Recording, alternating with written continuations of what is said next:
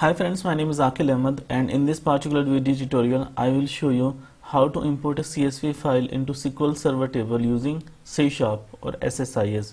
So the agenda of today's video tutorial is how we can import a CSV file into the SQL Server using C#.net. So let's jump to the demo. In my D files location I got a CSV file, emails.csv file. So let me show you the file. So this is a comma separated file, and the first line of this particular file contains the header information like ID, first name, last name, email and gender, and I think it contains 1000 records. Yeah, so I want to import this particular file into a SQL Server table. So in my SQL Server 2019 instance on the work database I got a table, email table, and as of now this table is empty, and the columns in this particular table are also similar to the name of columns whatever are in the CSV file like ID, first name, last name, email, gender. They are exactly same. Now what I want to do, I want to import this particular CSV file into the SQL Server table. So as of now this SQL Server table is empty. So I have already prepared a code in the C#.net which can actually import any CSV file into any SQL Server table. Okay, you just need to pass only the CSV file name, and of course you need to define the server name and the database name, and then you just need to give the SQL Server table name. That's the only two input that you need to provide, and the C#.net code can load the data for the CSV file. So I think this particular code can be used to import just one file, and for example if you have multiple files, for example if you have 100 file or 50 files and the schema of all file is different, and if you already have the SQL Server tables pre-created in the database, then I think you can use this code to import 100 tables into the SQL Server table. For example, if you just want to loop through a folder, then you can just loop through the folder and can get all the file information from the folder and can just import all the files into the SQL Server table. So maybe in the next video I can show you that particular thing as well. But for now this particular code can import just one file. You just need to pass the path of the CSV file and the SQL Server table to this particular code. So let me just show you what I'm doing here. That I'm just passing the location of the CSV file that I want to import, and then this is the function that is actually reading the data from the CSV file and importing the data into the data table, CSV data. Okay, so this is the function.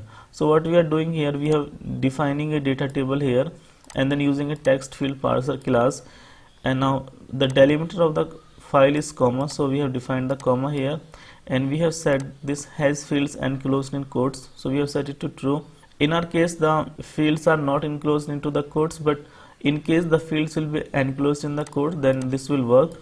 And now we are just simply reading all the fields into this particular array, looping through all the columns and creating a particular row, and then we are just looping through all the data as well, all the rows. Okay, in the end we are just returning the data table to this particular location. Okay, once this data table has been written, then we are just simply inserting this data table to the SQL Server table. So we have created a SQL connection here. So this is my SQL Server instance name, this is my database name, and we are using the Windows authentication connection here. Now we are using a SQL bulk copy class. Our destination table name is email, which you can see here, and then we are just looping through all the columns in the CSV data, and then we are just mapping all the columns with a SQL Server table. So for example, if your columns in the SQL Server table and CSV file are not the same, then you need to define the mapping here. But in my case, the header information of the CSV file like ID, first name, last name, email, gender, and the columns in the SQL Server table are exactly same. That's why we are mapping them dynamically in this particular line, and because of this we can just load multiple files, even maybe 100 or 1000 files. So we can just pass the SQL Server table name along with the data table name, so we can make another parameter here and we can just pass the name of the SQL Server table to this location. Okay, while calling this particular function. So I think this is a very straightforward code. So let me just execute this particular code, and it should import the data from the CSV file into the SQL Server tables.